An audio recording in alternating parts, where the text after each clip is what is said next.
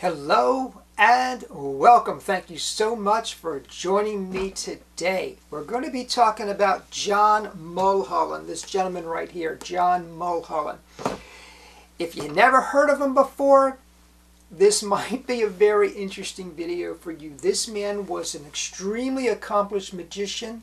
He was the editor of the Sphinx, and he had one of the, if not the largest magic collections in the world that is now the foundation of the David Copperfield collection in Las Vegas. We're going to talk about that. John Mulholland, magician, author, publisher, and CIA intelligence operative. Yes, yes. This guy's life could be a major motion picture. It's fascinating, and I'm going to share some of the resources for if you want to take a deeper dive, you can. During his career, he performed in 42 countries, authored 10 books on magic, and performed at the White House 8 times. His 90-minute stage show was carried in 2 suitcases. He also served as a consultant on conjuring for the Encyclopedia Britannica and for the Webster's Dictionary. He was at one time the only magician listed in Who's Who in America. He was born June 9th, 1898. He crossed over February 25th, 1970 at the age of 71. To me, the closer I get to 71, the younger that seems. So to me, he was a young man. His actual name is John Wickizer. John Wickizer changed his name to John Mulholland. From 1913 to 1915, 1913, he's 15 years of age. He started studying magic. He was a student of John William Sargent, the president of the Society of American Magicians. Now remember, this is New York, so it's easier to make these kinds of connections there. Educated at Columbia University and College of the City of New York. 1930, he becomes the editor of the Sphinx. And he is the editor from 1930 until 1953. Now this is very interesting. In 1953, he tells everyone that he's going to have to step down because of his health. In reality, he's recruited by the CIA. And he's a spy. So you don't want to tell anybody what he's doing.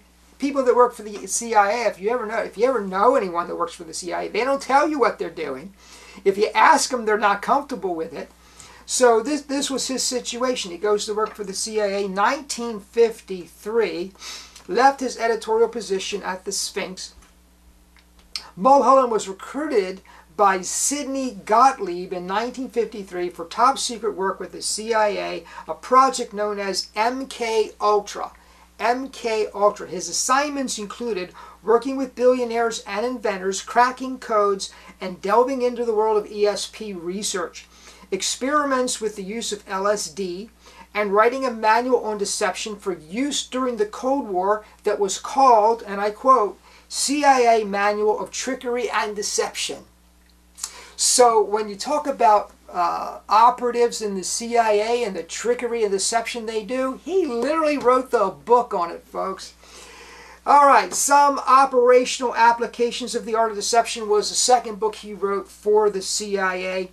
Mulholland continued to work for the CIA at least through 1958. So not a long career, but certainly an illustrative career. He passed away in 1970. In 2008, magician Ben Robertson authored this book. It's called John Mulholland's Secret Life, Magician CIA. It's an excellent read if you want a biography on John Mulholland. By the way, magician, if you look at the title page here, the magician, CIA is kind of whited out. There's an outline which you probably can't see, but magician CIA and magician is whited out. I think that's a very clever technique.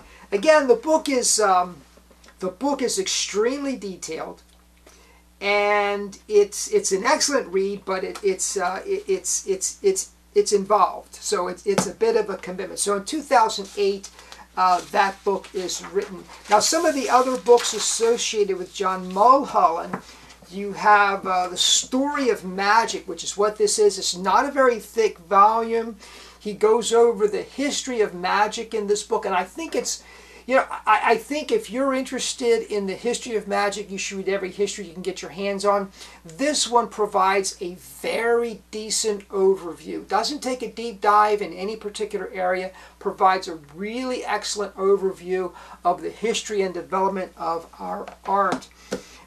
He also wrote The Girl in the Cage, 1939, The Art of Illusion, 1944, The Early Magic Shows, 1945, The Official CIA Manual of Trickery and Deception, 1953, Practical Puppetry in 1961, and of course John Mulholland's Book of Magic, 1963. This is a Dover edition. The Dover editions are really nice because they're not expensive and they hold up pretty well with use. I will tell you that I have found material in here for my working repertoire and also my carry around or close up or everyday kind of repertoire. You'll find some good material in here. I really enjoyed it, so I highly recommend it to you. Now, there's one other thing I want to discuss about John Mulholland, and that is his library. I have notes here. I'm going to read these to you, but it's really important because the Mulholland Library, it went into the, I didn't get a whole lot of information on this, but it was in the possession of Ricky Jay for a time, and then it went to David Copperfield. Copperfield paid millions, I think to the tune of $2 million. I'm not sure how much he paid, but it became the foundation of his massive collection in Las Vegas. Mulholland had one of the largest collections of magic memorabilia and apparatus in the world, including almost all of Houdini's paper archive estate that had not been given to the Library of Congress, and a library of over 4,000 books. I'm probably getting close to that. 4,000 books. David Copperfield purchased most of Mulholland's archival magic estate and library, including the entire Houdini archive collection library owned by Mulholland, all of which is now housed in Copperfield's International Museum and Library of the Conjuring Arts located in Las Vegas. Begun in 1991 when Copperfield purchased the Mulholland Library, which contained the world's largest collection of Houdini memorabilia, including Houdini's water torture cell and metamorphosis trunk and the Orson Welles buzzsaw illusion, as well as automata by Robert Houdin. The museum, owned by David Copperfield, is not open to the public. However, tours are by reservations only for colleagues, fellow magicians, serious collectors, and serious historians. How he determines who is serious, I'm not entirely sure. I haven't actually made inquiries myself. It would be interesting to see. Remember, David Copperfield did publish a book on his library. If you don't have it, I recommend it to you. I did a video on it earlier. So folks, that's John Mulholland. I thought you would be interested in knowing a little bit about him if you don't already. Again, these books are excellent. This is a biography of John Mulholland. This is John Mulholland's book on magic and John Mulholland's history, which is really an excellent overview of the history of magic. Thank you so much for joining me. Please comment down below if you've not, please subscribe if you've not done so already. I love your comments. Thank you so much. Have a great day.